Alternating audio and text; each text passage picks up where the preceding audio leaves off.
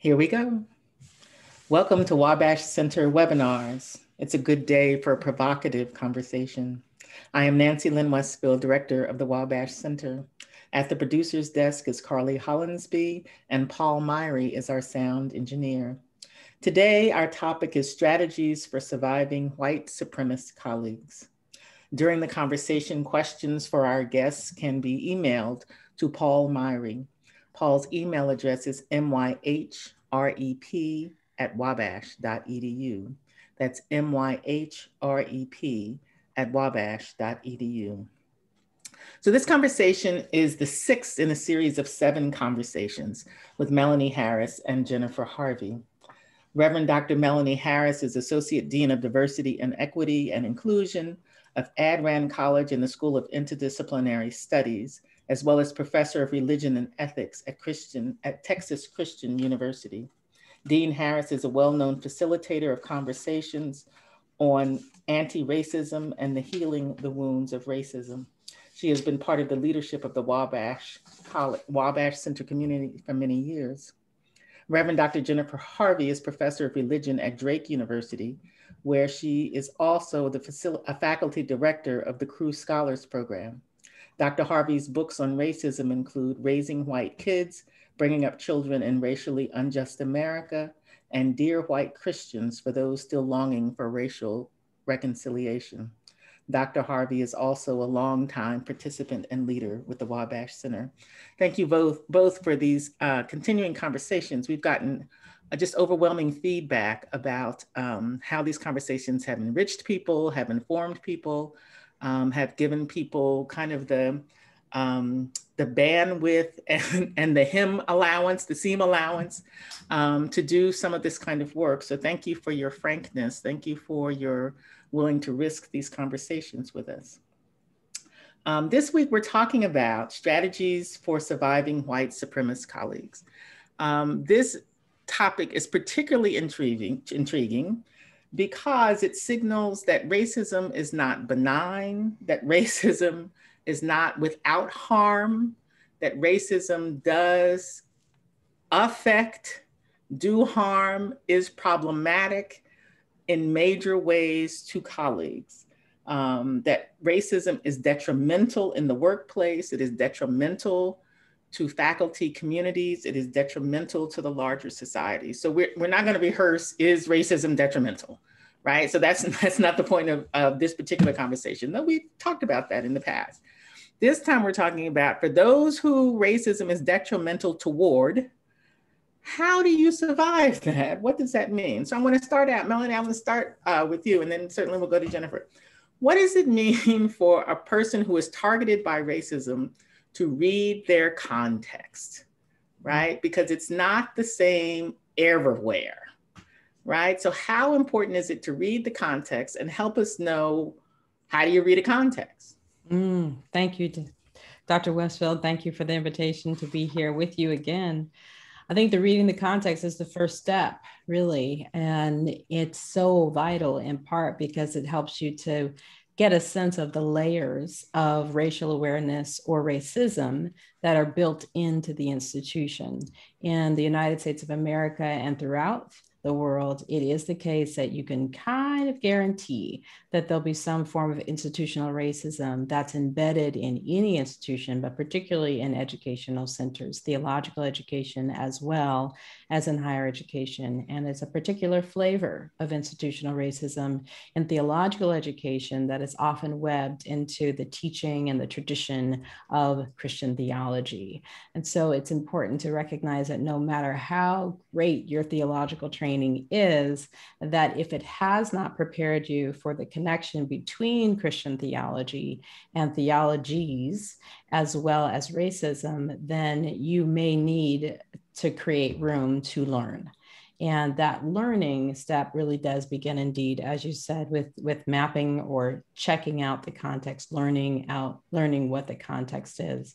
One way to do this is to start asking questions, usually before you even get to campus. So I'll start kind of at the beginning of a hypothetical career in the conversation that one might be having about whether to come to a campus, whether to interview at a campus.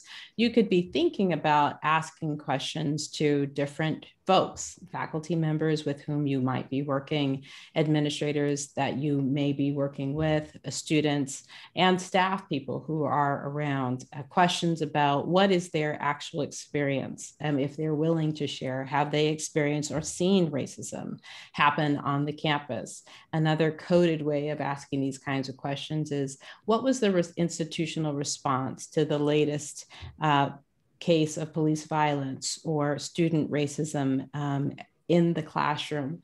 How might they work through, and you could certainly ask an administrator this, what are the policies in place and how do they actually work through cases of discrimination, racial discrimination? And one can do that in a very, very upfront and honest way, but certainly in a professional way before one even gets to campus. Having a sense of the collective memory that many scholars and often scholars of color have before you get to campus actually can help you navigate the system and discern whether or not that's the context that you'd like to teach in. If you're actually already in an institution and you're in your first 3 or 4 years, let's say, and your eyes are just being open to the levels of institutional racism that are present, it's likely that you have in your gut felt overlooked, unappreciated, that you have probably felt a way in which there might be a pattern of tokenizing of scholars of color, and you yourself may have felt tokenized or trapped. This is particularly harmful, but it's also important to recognize it, in part because a part of the danger of white supremacist context is the silence around it, so that one might assume, going through an experience in your teaching, for example, that the students just seem to always not understand what you're saying, or they feel like the assignments are never well explained by you, but seemingly always understandable by other colleagues. That if you're a person of color, if you're a scholar of color, that should raise a flag for you to ask yourself, what is it that's happening in the classroom, but not to actually problematize the self first, but to problematize the setting in which the classroom is in. If you are a person of color, you might ask yourself about the context. Am I teaching in a context that is racist? Am I teaching in a context where the students actually come into the classroom biased? Are there any checks and balances for the students to actually try to check there or learn about their implicit bias before they actually get here? Those things can happen during student orientation, for example. They certainly happen, on many campuses during the summer before first-year students even arrive. If those kinds of programmings are not in place to try to create a culture of sensitivity and a culture of inclusive excellence, a culture of diversity and diverse cultures, a culture of talking about race, then it's likely that all of that energy will show up in your classroom. And then it becomes important for you to be able to not only to navigate it, but also to manage it. In the case that one's even beyond that, we can talk about what do you do when you wake up and you're tenured and you find out that all along you have unknowingly been surviving racism and racist colleagues all this time. We can certainly talk about that as well. Well, before we go to Jennifer, I wanted just hanging a little bit longer with Melanie. What about the colleague who is in a particular kind of jeopardy when you're the only person of color on an all-white faculty? Thank you. Good question. I will give the response that Katie Cannon gave me to that same exact question. Get into therapy. Mm-hmm. Say why. Get into therapy, because that position. Katie meant that. That was not a euphemism. She meant employ a therapist. Yes, she did, for the long term, right? Not just for the semester, but for the long term. It is really true that to be in that kind of situation, to be the one and the only, and I have been and am still in that situation in the religion department at TCU, it is detrimental to your mental health. it is detrimental to your professional career and the way that you yourself perceive yourself as a scholar. It can be.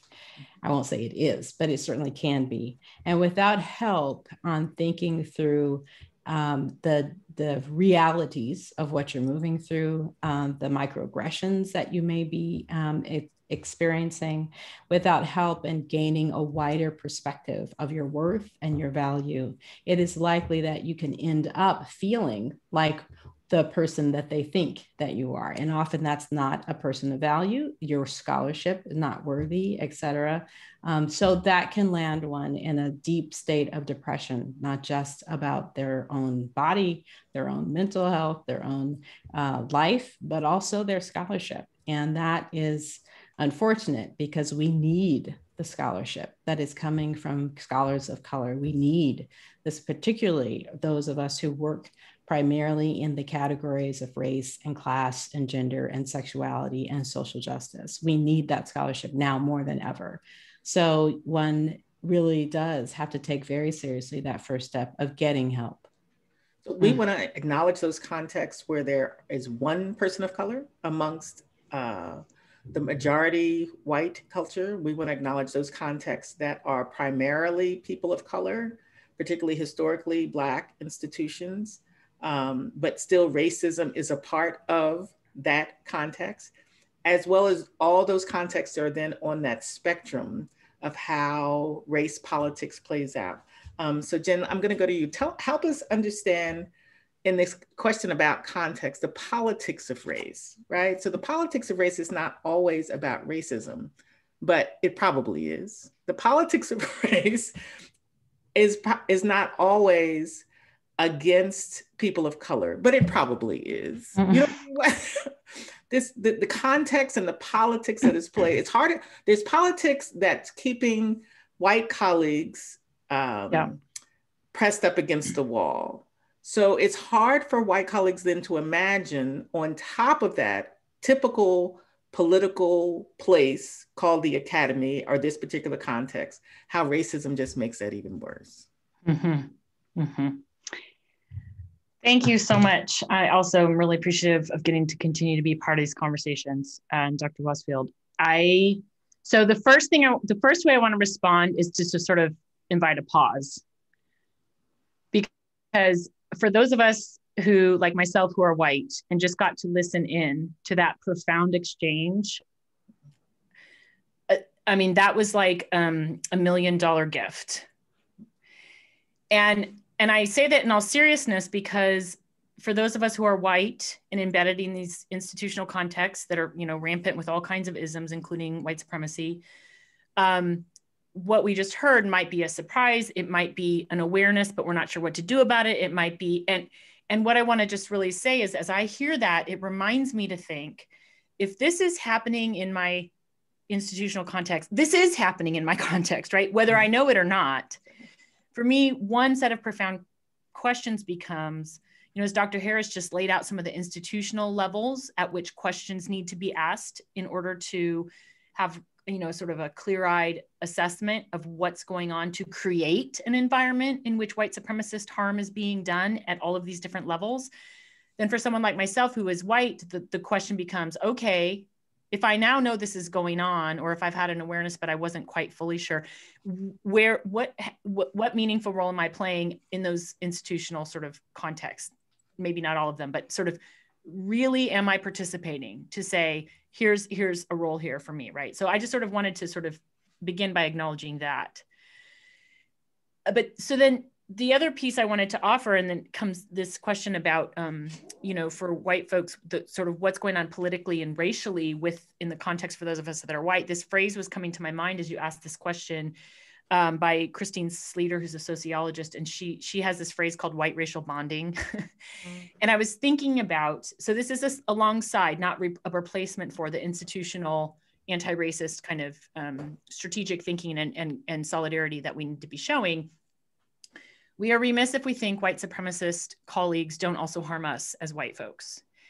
And if I think about academic context where for so many of us, because the job is so demanding, right? And the liminality is so pervasive all the time, that many of us tend to make our home in our academic contexts, right? And for those of us who bear dominant identities, especially white racial identity, we need to appreciate and understand that white supremacist colleagues in the space we are now, we're going out for drinks, we're hanging out on weekends, we're raising our kids together. The tolerance of racism and white supremacy from colleagues, even if I'm like, well, this is my lane and that's theirs, and I don't really like them, but we're gonna all be at the party, right? We are engaged in white racial bonding when we do that. And it means white supremacy is becoming constitutive of our relationality in our intellectual communal campus spaces. And over time, that deeply damages and harms us as well, right? So it's not only the moral piece around the experience of colleagues of color and certainly students of color, right? But it is also actually, I deeply believe white supremacy is a death culture. And so it actually deforms and malforms us as well. And so that creates some really difficult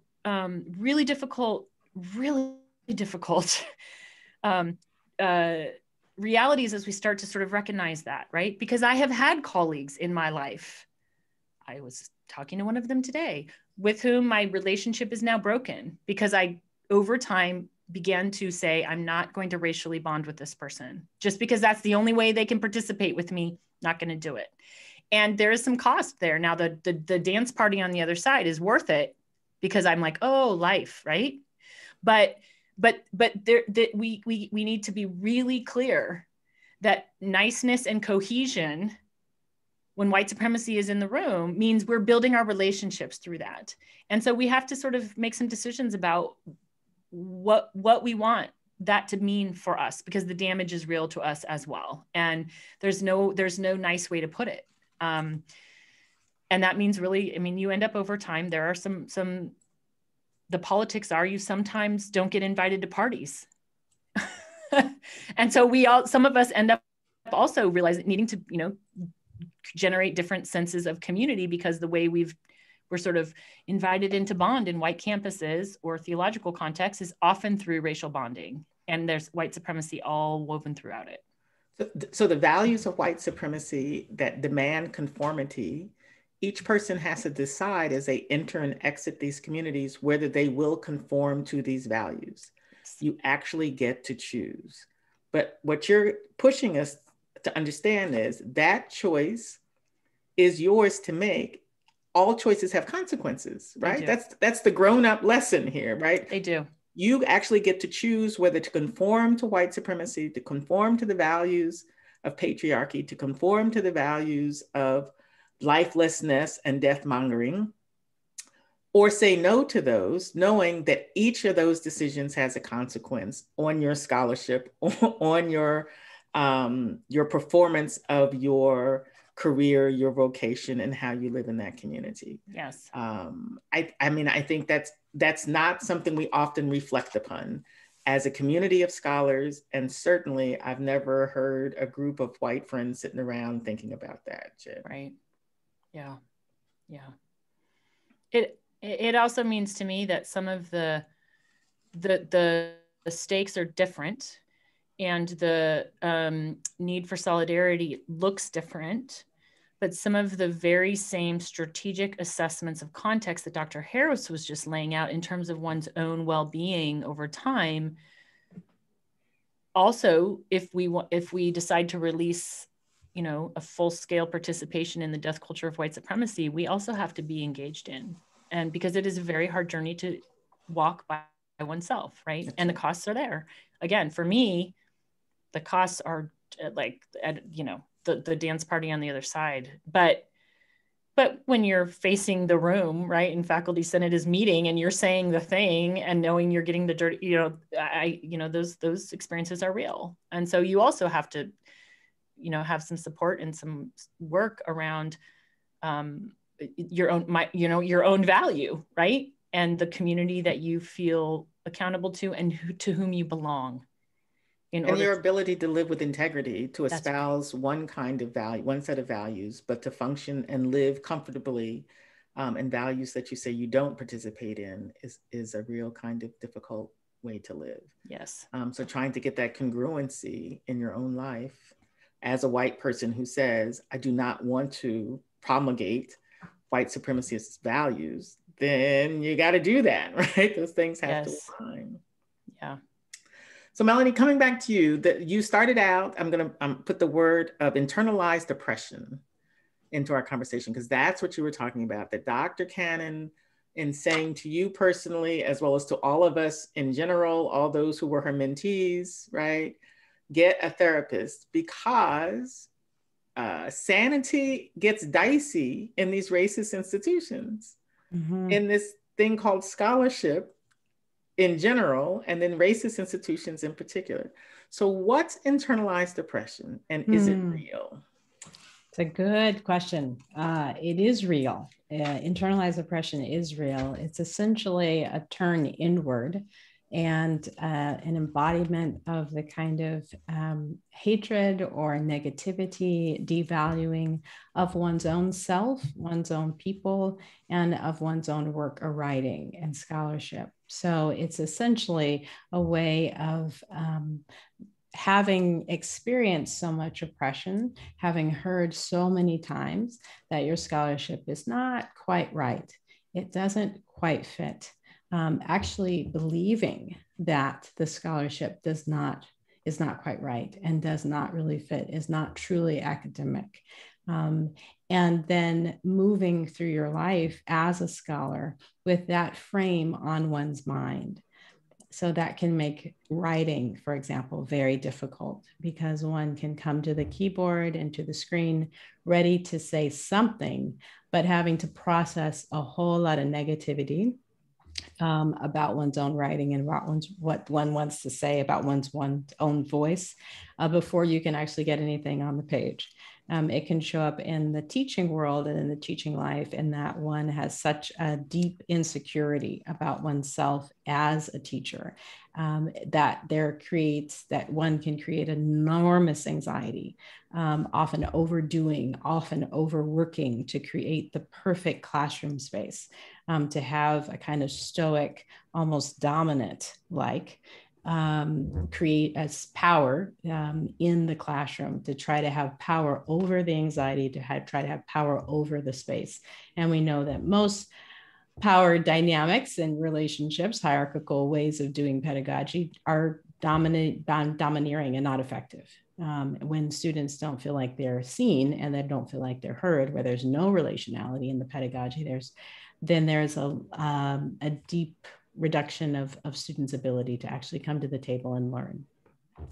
So internalized oppression can have, it can happen in a number of different ways. Oftentimes when we see it, it's oftentimes when it's projected onto us, we don't often catch it when it's actually coming out of us. That is to say, I know in my own journey, it's been important to be able to name when I have been made to feel worthless, right? Or when and that's been termed as an intellectual problem. Like the questions that I'm asking are not relevant around race, around class, around the lives and religious lives of African-American women. It's often been said to me that, well, not often lately, but it was said to me by both administrators and faculty colleagues that eco-womanism had very little relevance in the world of higher education, in the world of climate change, in the world that just really what didn't matter. And I think one of the ways in which I began to catch myself was as I was doing the work of eco-womanism, trying to invite other women of color, primarily women of African descent, to also do the work of eco-womanism. I found myself critiquing their work on eco-womanism ever so sharply, with such kind of agony, and caught myself recognizing, oh, I'm the critic. Now I'm the one who's saying that their work has no value, and that is not right. So taking a moment to step back, and that's oftentimes when we can actually see this kind of white supremacist frame within ourselves. And as we've talked about on this call, in the world of the academy, it's very easy to internalize a white supremacist culture because it's the way that we have been trained. Oftentimes it's the culture that we've been brought up in. We've been taught to be highly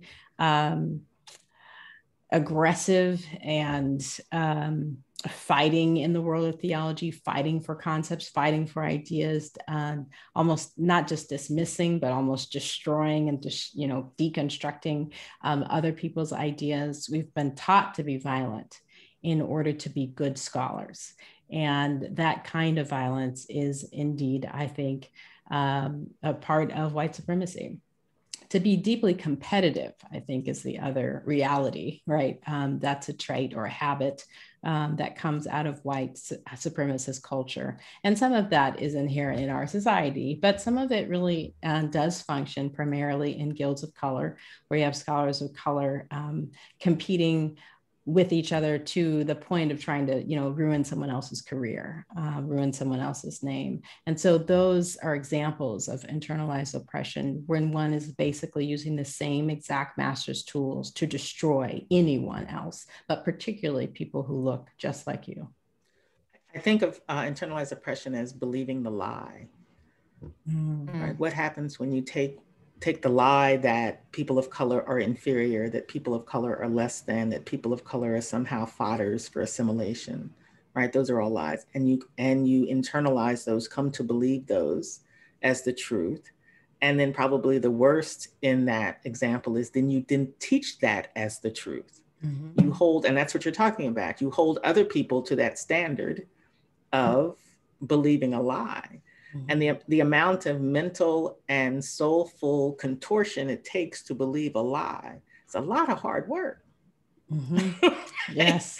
It's a lot of misplaced hard work to believe a lie and then convince other people of the lie as well. Yeah, it's interesting. I appreciate that, Dr. Westfeld, because if one finds oneself consistently exhausted, and not just COVID exhaustion, right? But just consistently exhausted in their career because one's always having to write another critique or another book review and also get one's work done and also battle through, racism and microaggressions in the faculty. If one is always embroiled in fighting, then it's time to take a step back and to ask yourself whether or not you've internalized some of these messages and lies, as you said.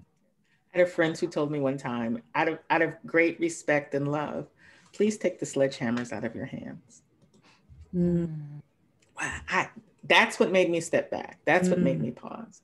Because I was always fighting. It's like, oh, I shouldn't have to fight all the time. What would that be like, right? But and that, as you're saying, that's a part of internalized oppression. Feeling like I must fight all the time. So Jen, talk about, because it's a part about voicelessness, right? So part of internalized oppression, part of navigating white supremacist spaces, racist spaces, faculties who are not reflective on the systemic racism that's in their schools will inherently try to silence people. That's one of the characteristics. Who on your faculty has been silenced? We're not talking about quiet people. We're not talking about shy people. We're not talking about introverts. We're not talking about none of that. We're talking about people who have been silenced for when they have spoken, or the fact that they cannot risk speaking for fear of punishment, or it's more than a fear. They have survived some punishments. People whose scholarship has been erased. Right? So helping people see that acts and practices of erasure and silencing are white supremacist moves. Yeah, I mean, I think about, ways in which, in my own journey, it's been very, very important to, and it's still important for me to, there's been a profound challenge around the layers of recognition of how deep and how encompassing supremacy is throughout the Guild. In some ways that's just, been a reckoning that is really hard to sort of sort of even take in. But it's, in my own journey, it's been incredibly freeing to be able to name that and acknowledge it, because it's made it much more clear to me or it's made it more possible for me to get clear about what I need to, in terms of sort of being strategic, being careful, being slow, but being relentless around creating spaces where voice can come to, can emerge, right? Where voicing can emerge, where connection can emerge. And so, there was a time when I was early in my career at my institution where I was just like, oh my gosh, it's just all a mess. And I don't even know, it's huge. And it's got all the power, and there's no, and in some ways it still is that way, right? To many folks, it probably hasn't looked like it's changed at all. But there was a point at which I realized, okay, wait a second, like I am responsible and accountable to how I'm living and navigating this space, which is different from thinking I'm going to, fix this entire space, right? This is a large institution. It's been here for 100 years, and so for me, the clarity about how pervasive white supremacy is has freed me to go, okay, so where do I want to be and with whom right now? And what would it look like to steps in these ways? And the way in which doing that, seeking that out, growing that in our local contexts, including our academic contexts, can really, with even small numbers, create a feedback loop of enabling one's voice to be found and honored, then sort of grows the capacity for your voice to feel a little bit stronger, right? And so I'm not naive about power dynamics. I'm not naive about things like, job security. I'm not, though I'm speaking, I recognize from, having been here long enough that I have a fair amount of that. But I'm really clear that we can do more than we think in terms of giving ourselves the nourishment that we need if we decide to go, okay, what piece, where could I carve out a space, and with whom? And it's sort of like gardening. We're talking about gardening. I mean, I'm not a gardener and my plant is almost dead behind me, but it's about what we do with the soil and what we do, tending to it over and over, and then things start to grow. And so, and I have to share this one experience I had where on my campus, this was some years ago, it might have been pre-2014 even, before Michael Brown was killed in Ferguson, where the silence that members of our campus community who are Black and Brown would experience the day after a police killing was just like, I would walk on campus and I would just feel it, right? Nobody's talking about this. And I remember I was at that time, I happened to have gotten somehow magically elected to faculty senate. I haven't been elected ever since, but, and I decided, maybe it was in 2014, actually. Anyway, I was like, you know what? I don't know what's going to be said here, but I decided I put on a Black Lives Matter shirt the day after this, just like atrocity. And because we were having a faculty senate meeting, and I walked in the room in a t-shirt. So that was already kind of like what, and a Black Lives Matter shirt. And before I took my seat, I just walked around the entire perimeter of the faculty senate and I sat down. And that was all that was spoken about, but I felt like, oh, I just found my voice. And I noticed that entire day that when I encountered students and colleagues of color on campus, just wearing my shirt, I'm not being saying I'm a white savior. I'm not saying that was an act of grandiosity. I'm saying it was a breaking of silence that mattered to how I felt on the campus. And I experienced folks acknowledging that it mattered, even though it didn't even feel safe for my colleagues and students to talk about it, right?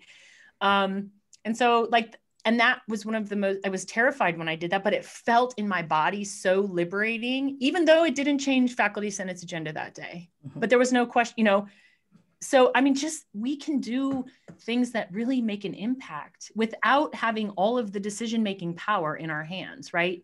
And we can also build relationships when we're willing to take some smaller but visible risks that aren't going to come into being if our primary way of trying to engage is saying, how can I help you feel good in this institution? Which is not typically what people need or are wanting to hear, right? They, in my experience, want to see evidence of some risk-taking solidarity. And then the things can change. But I think your story is brilliant because one person can't be the cavalry, right? One person there shouldn't be this dramatic Cecil B. DeMille moment, when somebody rushes in, and racism is wiped out. That's just not the nature of real life. So taking these small steps, as you say, making these small gestures, living together as human beings in community with sympathy and compassion for one another, is what it means to change things, right? That's how change happens. Yeah. Yeah. But so attending to that, growing that, you know, being attentive, wherever you put your energies, wherever you put your compassion is what gets paid attention to. Yeah. So for all folks in power, whether you're a white person with the power that is built in and baked into the structures, or people of color with power who are helping younger scholars come through, those words, those gestures are not trivial. They might be the place how that might be how this work is done. Yeah. Yeah. Yeah. And the other thing that happens, I think often happens, I've seen it happen in other people's lives and communities too, is that for folks who, like, if I spend too much of my time still to this day, with as long and much journey as I have in this work, if I spend all of my time at my own institution with the folks, the most sort of committed to white supremacist frameworks, if I spend all of my time in those spaces, it does not take me very long for me to also think that my own voice doesn't matter, or that I'm wrong, or I'm making stuff up, or like, but when we get visible in some meaningful ways, we end up with opportunities to spend time in spaces that also grow, that sort of strengthen our voice and strengthen our clarity about where, you know, where the supremacy really lies, and what really, you know, frankly, what is true and what is not true, right? And so we have to be really mindful about that, because any of us can come to believe that, you know, we become what we spend our time and energy with, right? We absolutely do. I believe that. Mm-hmm. Melanie, I'm a junior scholar. I'm doing my best. I'm on a faculty. It doesn't feel right. I'm going back to something you said earlier. I don't have language necessarily around it because I don't want to accuse nobody of nothing, but it doesn't feel right. My intuition, my gut, my gizzard, something doesn't feel right. What do I do? Good question. Good question. Thank you. Because I know so many of us are there or were there. Mm-hmm.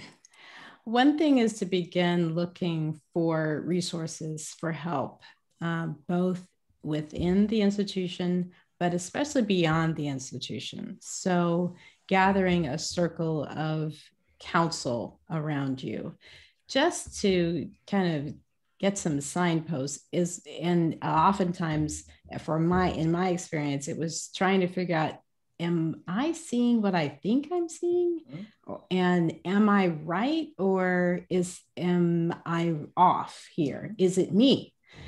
Because that's right. The trick of white supremacy first, particularly in evaluation processes, right? That there's something wrong with you as a teacher, that you are the problem. That you are the problem. That's right. That's right. So sometimes getting a counsel of just thinkers and trusted beings around you. So that can be reaching out for mentors.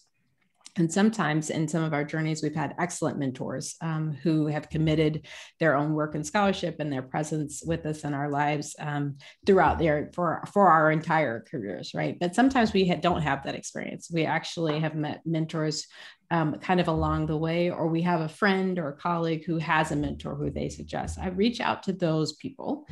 Sometimes that's people you don't know, and ask some basic questions that just simply say, I'm a pre-tenure scholar and I'm experiencing some quote unquote difficulties in the classroom and would just like to have a listening ear and space to talk through what I'm going through. In other situations, and that's kind of the National Guild kind of framing a circle of counsel around you. Institutionally, sometimes what that can look like is reaching out to an associate dean of diversity, equity, and inclusion, for example, or Office of Inclusive Pedagogy or Pedagogy period, and begin to outline, these are some of the racial dynamics that are showing up in my classroom. This is how it's impacting my students of color, and this is how it's impacting me. Oftentimes there are skilled professionals who have specialization in pedagogy to be able to help you articulate, oh yeah, that's racism, and this is how it's showing up in the classroom, and to give a sense of, but also true advocacy, to actually advocate for you as a teacher and as a faculty person in a situation, in a context where you may be the only person. If you don't have that kind of awareness, if those positions are not at the institution, if you feel comfortable with the chair or department head, then it would be important to at least begin a record, right? And that can be as simple as an email to the chair and saying, "Dear Chair, thanks for your support over for the course of my career. I'd like to have some conversation with you about what I'm seeing in my evaluations," and then simply post or attach a PDF file of a research and a study on how scholars of color are oftentimes statistically, show up getting lower teaching evaluations, and why that might be, which leads really to implicit bias and kind of institutional structures of racism occurring in the, attach that and just simply say, "I'd like to have a conversation with you about this," and allow that conversation to be both an olive branch to let them know, particularly if the chair or the person is not a person of color, it's an olive branch to say, "I invite you here to get trained very quickly on how to be an ally and how to be an appropriate chair to me as a person of color right now. So read this article and we can start the conversation." But it's also an invitation for you to step back and recognize you're not alone. This institution does better with you present and healthy and well and getting tenure than it does in a lawsuit situation or in a situation where you really are not well, because it makes the institution look really bad if, in fact, what's consistently reported about the institution is that institutional racism functions very normatively, that harassment functions very normatively within particular departments, especially if they're religion departments, right, with this kind of moral expectation of being true and loving, et cetera.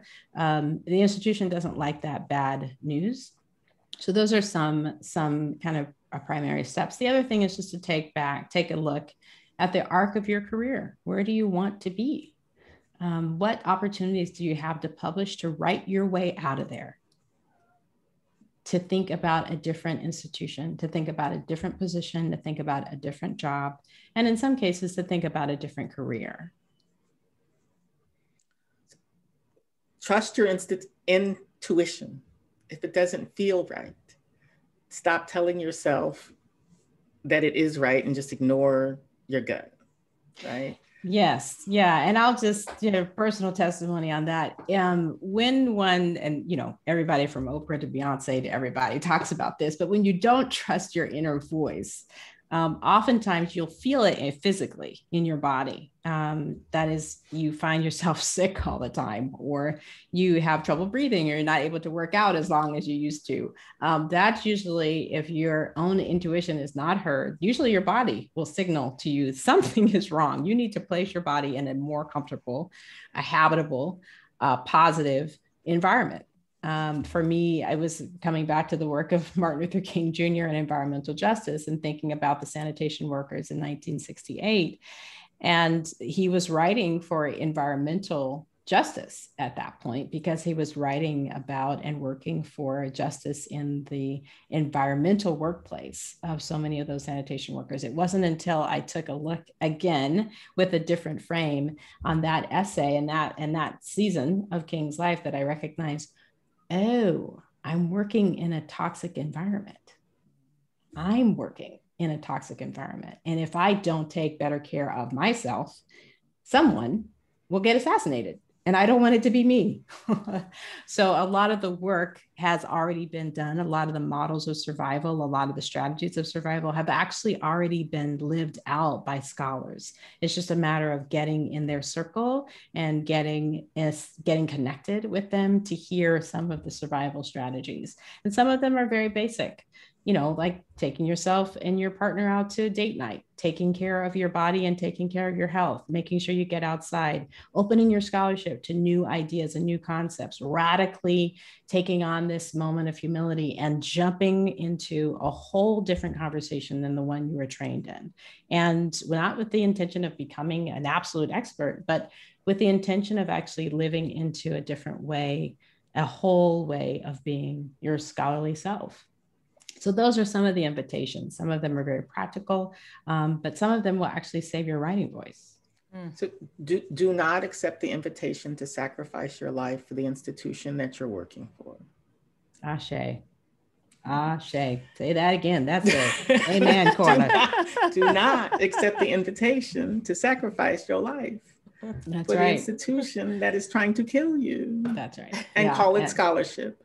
That's right. That is not scholarship. That's right. And institutions cannot love, as we've said before. Letty Russell said that many, many times to many of us. Institutions cannot love. They do not love. They do not know how to love.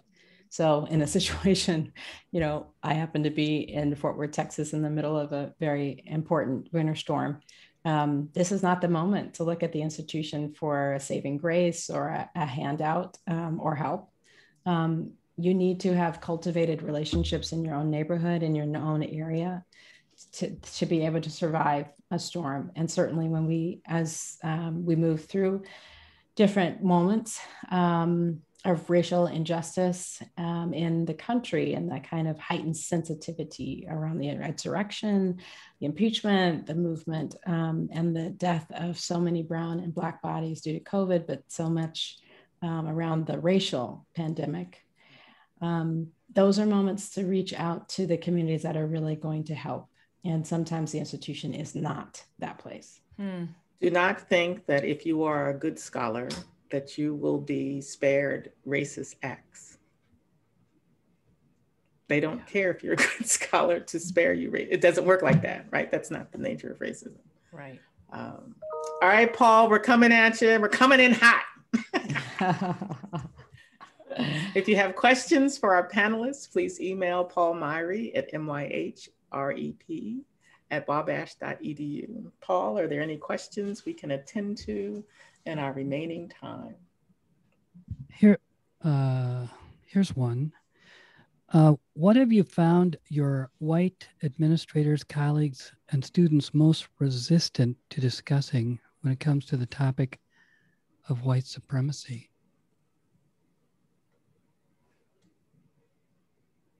I think it depends on the context. In the context that I'm in the South, in Texas, there was a resistance to the word white supremacy, literally naming it and actually giving voice to it, in part because there was a fear that it was actually already there.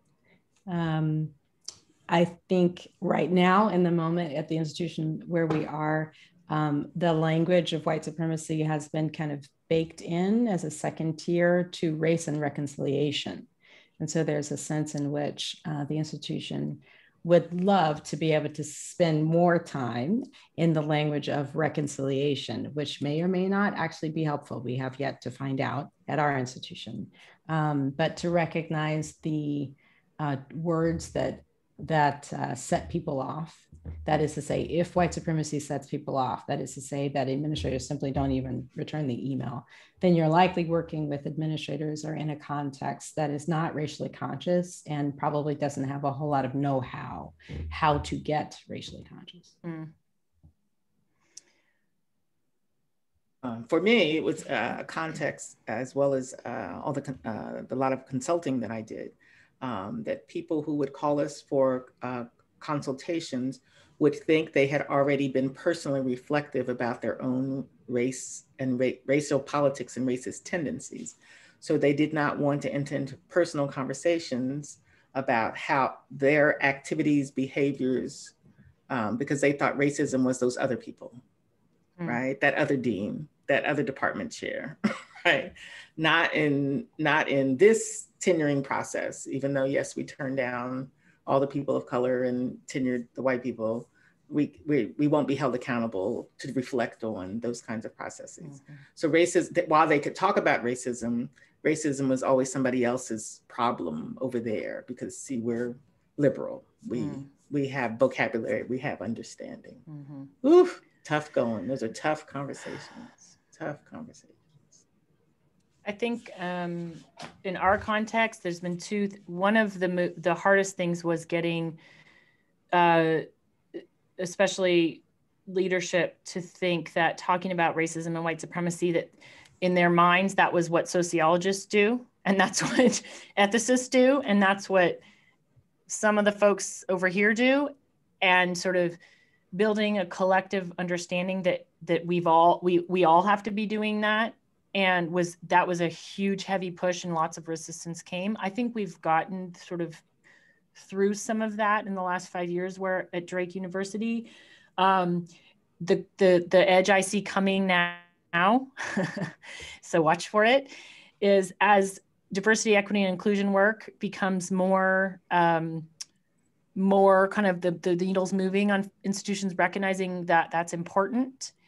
I can already feel the pressures around that language of diversity, equity, inclusion being appropriated to talk about making all voices on campus feel comfortable. And in this political moment, the politically conservative students, I can feel it in the air. And that's going to be the next, is fighting for refusing to concede that the resources of equity inclusion should be diverted from historically underrepresented groups and marginalized communities who've been experienced injustice, insisting we will not divert those resources to make everyone feel comfortable on campus. That's what we're about to find to be really hard. Dr. Harvey, I had that conversation last week. Did you? Oof. I am not looking forward to that conversation, but I know I'm watching it. It's coming here too. Mm-hmm. Oof. So, but that's tantamount to all lives matter, right? That's the all lives matter. Yeah. Or worse, right? I mean, it is that, and it's also like, and really that, like we're post January 6th in this moment. Like, so actually some things, no. Well, it takes a different kind of academic leadership to be able to say no, that you won't allow for white supremacist rallies on campus, right. That white supremacist known speakers are not invited to campus. And that takes a different kind of courage as an academic leader, chancellor, president, dean, and those decision-making positions. Those are who you want to be educated as real allies in this work. And that those provosts and presidents and deans need to surround themselves with conversation partners and reflection partners that can help them articulate why you will not let the local Klan leader come on campus. Yep. Right? That's right. Why that is not an issue of freedom of speech. Right? Why? Yes. So not only do we need to believe these things, practice these things, but we need to be able to articulate, and we need help in creating these articulations about why these things need not to be balanced, right? This is not an issue of fairness to make sure all voices are heard equally. That is not what we're talking about. That's not where we are. Yes. And the amount of harm that then comes to faculty and to students when they feel betrayed by their own communities is rarely healed, right? If you lose that, right, that kind of harm is rarely redeemable. Yeah, and I think that's oftentimes where we get caught. A lot of institutions end up, and I'm definitely inspired by your work, Jen, on racial reparations, but also, very deeply aware that across the United Nations and certainly here, and reparations is a part of the major conversation. Reconciliation may not work. It may not work for many of our institutions, and that's typically first where we go. Yeah. Because that harm is allowed to stay in place. And what that means is in institutions, it's almost normative for students of color to come in every year to suffer harassment while they're matriculating through the program. There are alumni who have stories of harassment. There are, graduates from 20 to 30 to 50 years ago who have the same exact stories. That's considered a part of the culture of the institution, and sometimes even lifted up as a part of the tradition. With pride, this is our tradition. This is what we do to people. It's like, wait, you can wait. Yeah. Absolutely. Paul, another question. Some schools are beginning to own or trying to own their histories of racism and white supremacy. What would you say to a school that's trying to do that, and how would you help them make their first steps? Yeah, there's some really great models, actually. Georgetown comes to mind as one of the kind of premier institutions in higher education, at least, who's beginning to really take major steps around reparations.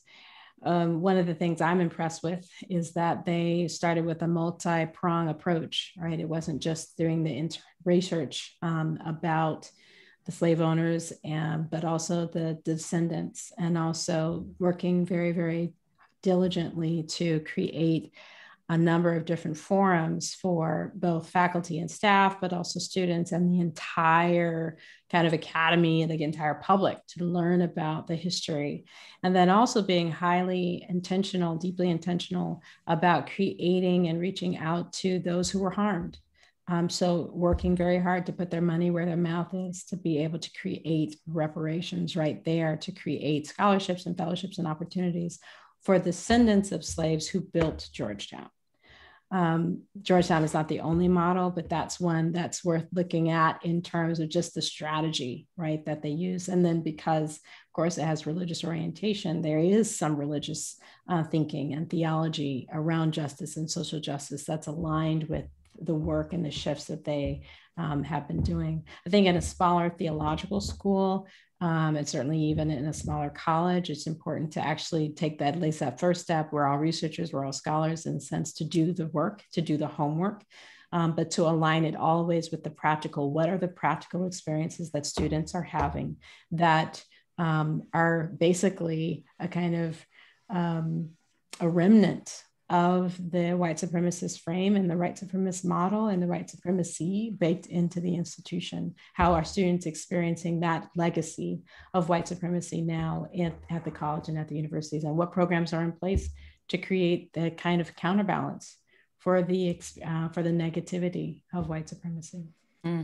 Columbia Theological Seminary, just outside of Atlanta, is also an excellent model. Our colleague Marcia Riggs and Dean Love Seacrest, they've done a marvelous job of those individuals, as well as the entire school, of moving toward an anti-racist model, a model of reparation, a model of restoring through scholarships, through buildings, all kinds of major emphases on a model of reconciliation for their seminary, and are to be applauded by how they're redirecting money, right? In a capitalist system, the question so often for anti-racist work is how are the funds used? How are the monies used? Yeah. So that's at least two examples of schools so you don't have to reinvent the wheel. What I would say to the person who asked the question is, you don't have to sit alone and wonder, how do you do this? Look to the models and the people who have already begun to do this work and adapt it to your situation, rather than think you're starting from scratch. Yeah. One thing to avoid as that work is being sought and other, and definitely echoing, look for other models, is that one of the traps that easily happens, and whiteness does this, is think that as our institutions, is there some readiness by some to start to move an institution, that the first thing to do is to help the white folks do better and think better and learn better. And it is critically important over time. We tell the stories and learn histories and engage in capacity building with the white folks, but it's urgently important that that's the secondary response. The first is resource redistribution in support of the wellness of those who are being harmed right now in our institution. That's first. And then from my perspective, at least what we've tried to do here at Drake is grow out from there. Okay, so then to sustain and make that a longitudinal kind of redress, you do have to work with the white folks, but don't fall into the trap of starting by, let's use all the resources to get the white folks to be better. You start by centering those who are being harmed as we speak, and showing, put your money where your mouth is right there first, and then go from there. And actually, sometimes that also really helps clarify what kind of work you need to do with the rest of the institution. Very quickly, you start to see, that department over there needs some help, right? But you start with those who are being harmed. So there's no templates for this kind of institutional activity, right? So we need creativity, right? We have to imagine institutions moving in these directions, because so few have, right? So it is not something that is cookie cutter and you pick from one to, column one, column two. Each institution is going to have to find their way until it becomes a more normalized thing for institutions as whole communities to grapple with these issues of harm. The next and final Dr. Harvey and Dr. Harris webinar in this series will be March 10th.